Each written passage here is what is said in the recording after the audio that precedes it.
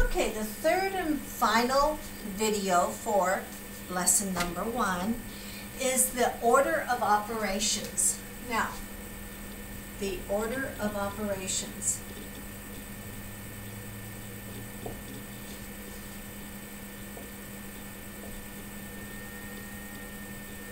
This is actually very, very important that you understand the order of operations. And a lot of students will say, well, why do I need to know my order of operations? What difference does it make? Well, let's look at how it can differ. 6 minus 5 plus,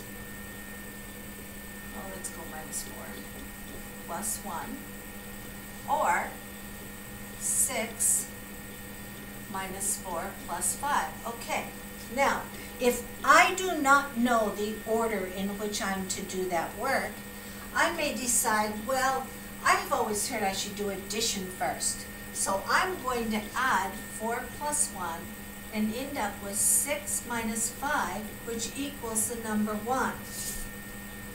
Other people will say, well, I've heard you always have to go from left to right. So I'm going to go 6 minus 4, which is 2, add 1 to my 2, and I'm going to get the number 3. Here's another example of the same thing. 6 divided by 2 plus 3. 6 divided by 2 plus 3. No, times 3. I want a multiplication symbol. Okay? One student may say, well, I've always heard you to multiply first. So I'm going to multiply 2 times 3, and I'm going to end up with 6 divided by 6, which equals the number 1. And another student says, well, how about if we do it from left to right? So if I do that, 6 divided by 2 is 3, and times 3 now gives me the number 9. What's the problem? The problem is, if there is no order to what you're given to do, and you don't have any understanding of the order, then everybody is going to get their own answer. And so if everybody gets their own answer and they're all different, then we have no way of knowing which answer is the answer that is needed for this problem. And therefore, because math requires order and we want to be consistent in our answers, we have to have an order that determines what you do and when you do it. So let's first of all, do any of you know what that order is? Yeah, I know. Some of you do know. You're going to tell me it's PEMDAS, or maybe GEMDAS, or possibly, please excuse my dear Aunt Sally. Okay? So we have lots of ways to remember what this order is. And so we're going to write that down. P, E, M, D, A, S.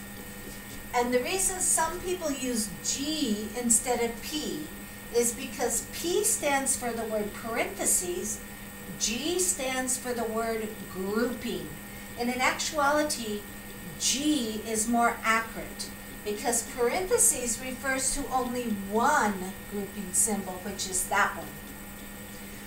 But there are other grouping symbols: brackets, braces, and even that division bar, fraction bar.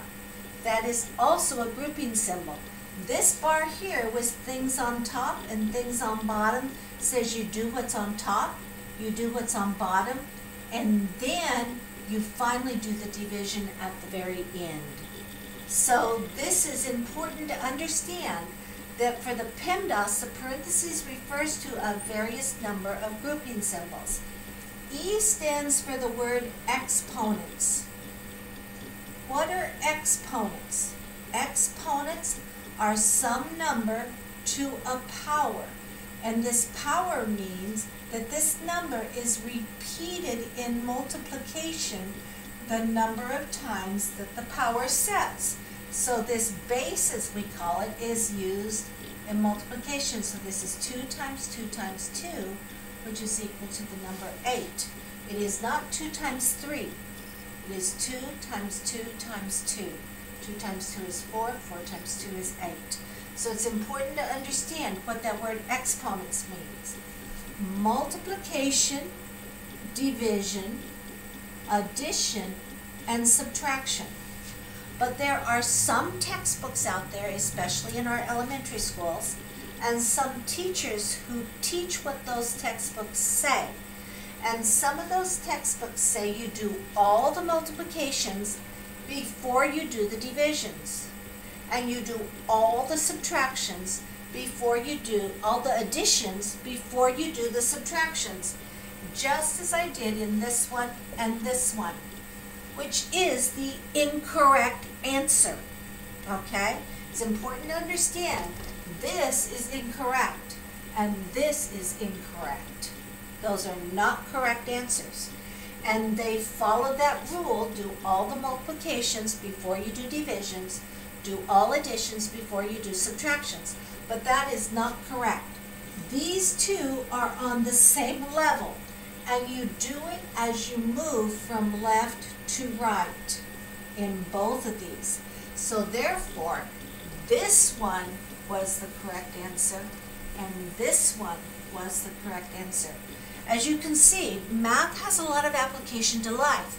If every one of us in life make up our own rules for society, and they are not the same rules for the society as a whole, then that society is going to have chaos.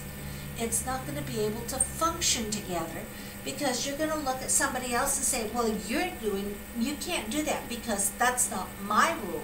And they're going to look at you and say, but you can't do it because that's not my rule. And so this is why society has rules. Just like in math, we have order of operations so that math works in an orderly fashion. And that's why we have societal rules too, so that we can function in an orderly fashion. Okay? So now, let's look at what can happen with these. We've already looked at the basic ones here where we did just addition and subtraction. But what happens when we start getting more and more complex? So, let's look at something like this. I'm looking for one that I want to do.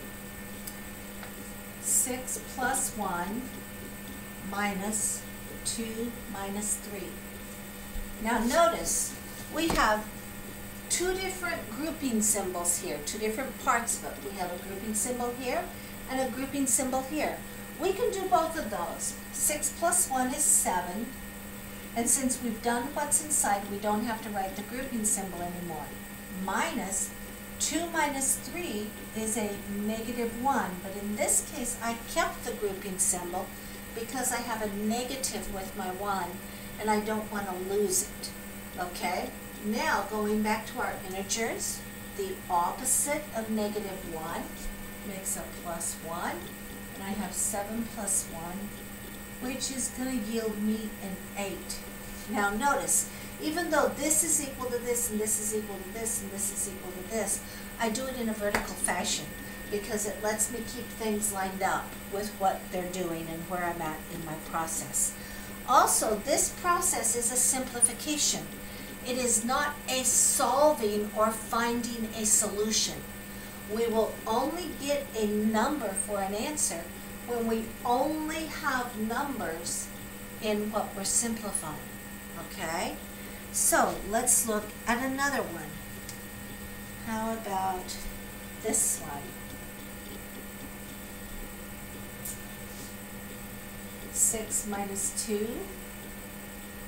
and then 8 minus 12. Now notice, both of these are inside parentheses, and I have a parentheses times. This is a times because remember that multiplication symbol can be parentheses. And so 6 minus 2 is a positive 4. And I'm going to keep my parentheses on this one because 8 minus 12 is a negative 4. And 4 times a negative 4 is going to yield me a negative 16. Why? Because I have one negative, and 4 times 4 is 16. Now let's look at things that are a little more complex. What if I have something like this?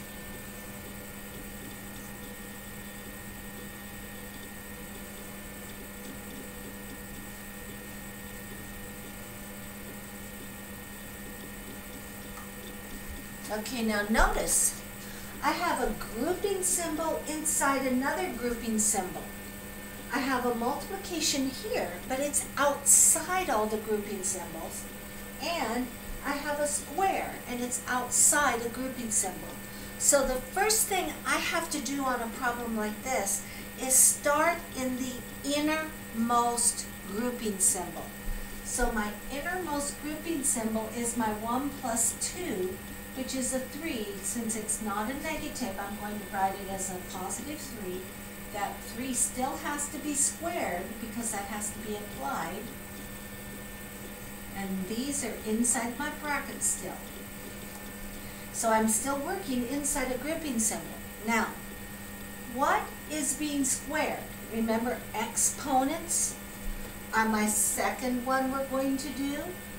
So, and it's inside the grouping symbol, so that means I've got to do it next. So that means this is the next thing I do. I'm going to end up with 2 plus 3 times 3, which is 9. And now my 6 still has to come down. Notice how I just keep bringing down everything I haven't used yet, because it's important to keep it all together. Now 2 plus 9 is 11. And if I want, I can replace that bracket with a multiplication because that's the only part of the bracket still left to be done. Now 6 times 11 is 66.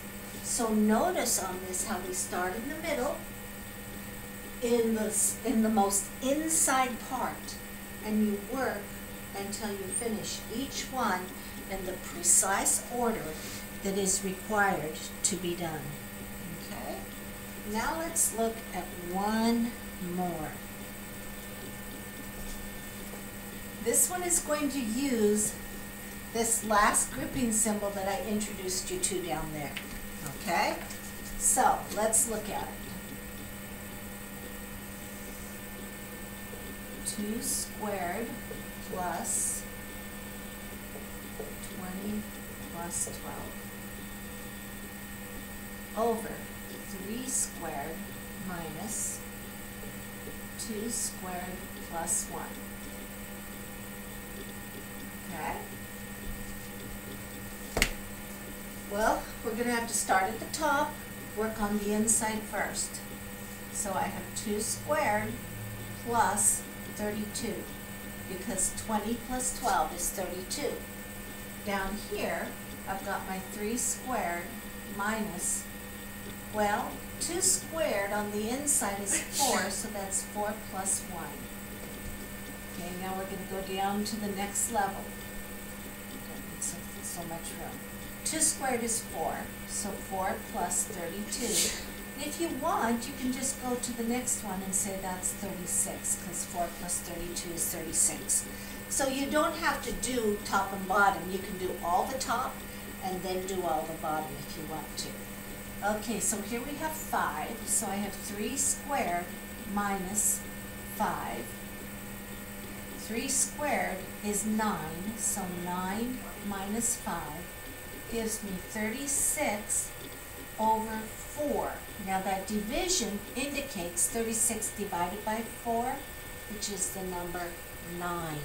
So you see how each section has to be done until you get down to the very last step, because this fraction bar or division bar is also a grouping symbol that says this all has to be finished before you can apply that division at the very end. Okay, now I hope you don't have any questions, but if you do, you can call me at the number, we can get on Zoom, we can work through things together.